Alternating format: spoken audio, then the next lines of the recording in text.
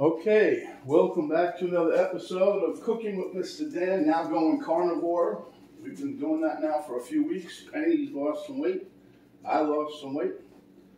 One day we'll go into the whole thing, but I kind of like it. Penny likes it. I like it. All the meals we cook are so simple. So we both like roast beef. We went to the store. If it was Publix, and we got some roast beef. I've got 1.5 pounds. It's like $21 and change, $22 and change, whatever. So I said, I'll make them on. Because we had a recipe, Penny and I both, from when we were in the meat shop, roast beef recipe. It flew out the door. Everybody loved it. It's easy to cook, so we're going to do that today. Make you guys roast beef, and you can do it yourself. You can get a small, little 2-pound thing like we have here today, or a 1 pound, 5 pound, whatever. The cooking times are the same. Seasonings, whatever you like to put on it. So without further ado, let's get to it, because I got the munchies. I ain't ate nothing since last night. There you go, my little queen got me a hat. Go Carnivore, with a cow standing underneath. Okay, this is the eye of round roast. You can use a top round, you can use a bottom round, you can use any kind of round. But anyway, what I did was I seasoned it with some salt and pepper, as you can see, but got some garlic powder on there. You can't really see that one, but anyhow, that's all I put on there. Okay, then we're going to take that, and I put a little bit of oil in the bottom of the pan, very little, see? And we're going to place this fat side up. Hope it stays that way. Had a hard time balancing that. Okay, and my oven is at 500 degrees.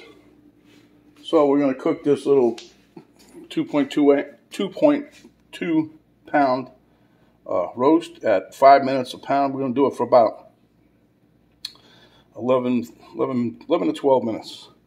Now, the trick to this is, once you put it in the oven, don't open it up. Put it in the oven at 500. We're going to cook it for that amount of time. Then we're going to shut off the oven and just let it sit in there for up to 2 to 3 hours, just depending. And then it should be done.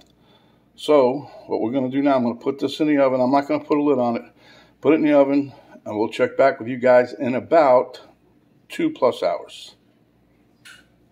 Okay, so I got my timer set. Well, I set it for 12 minutes. It's just cruising along. So we'll be back at the end of that 12 minutes, and then we wait. Okay, so as you can see, my 12 minutes is up. Turn off my timer, and turn off the heat. Now remember, don't open the oven and let it sit in there for about 2 hours, maybe a little longer. All right, we'll be back in a little while. Okay, guys, I just took this out of the oven, and doesn't that look good? That was a total of, I left it in the oven about almost 3 full hours, 12 minutes of cooking time. And look at that, huh? All right, we're going to put it on the board, and we're going to slice her up. Okay, so Miss Camera Girl volunteered to be the slicer and dicer. She's better at it than I am. So we're going to try. We have a slicing knife here. We're going to try to get it real thin. Look at how pink that is. Well, this is going to be beautiful, tasty. Oh yeah. We'll get you a slicer for Christmas. We can order one of those tomorrow. Probably. No. We get an early Christmas present. I don't know what about it. All right, so. And whatever you guys do, don't throw the juice away that's in the bottom of the pan. You can use a cast iron skillet, a cast iron baking pan, whatever you got. I just used a hillbilly pan, I call it, that blue speckle pan, whatever.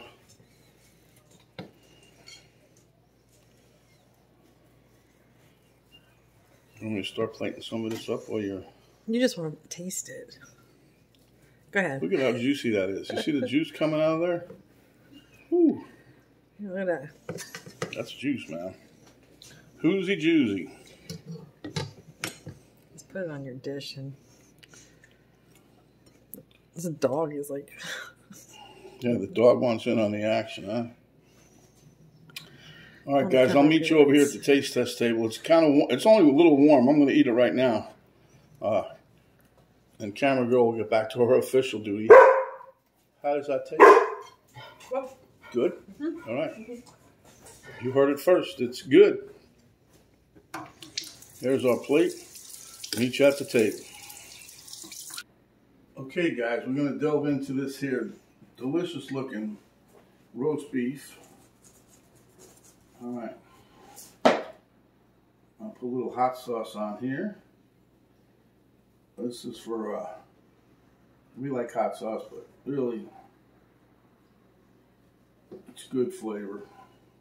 Okay, so,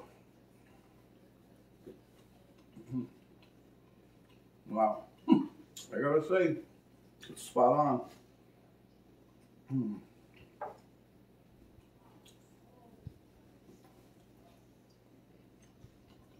And it's way more cheaper making it this way than if you go buy a deli and have them slice it up. And this is very, very moist.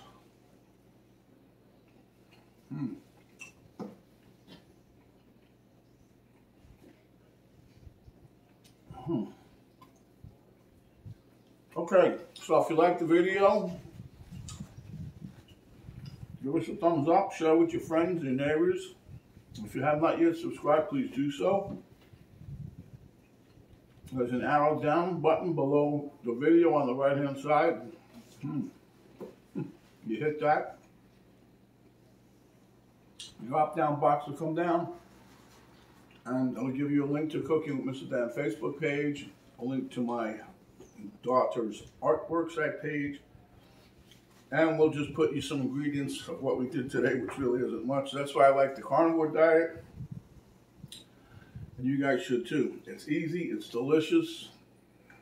And you can fluctuate between pork, chicken, eggs, turkey, whatever. But the biggest one is the beef. And that's what we're doing this week, the beef bacon. Somebody else in eggs. Butter. I always forget the butter. Okay. So my friends, stay hungry. And when you are, come back and we'll give you another delicious dish just like this. And like I said, this dish is like for carnivore that we're using it now, but anybody can make it, anybody can eat it. So until next time, stay healthy, stay COVID free. Thanks for watching, we'll see you on the next video. This is Mr. Dan saying we're out for now. My hand is tired. You just sliced some.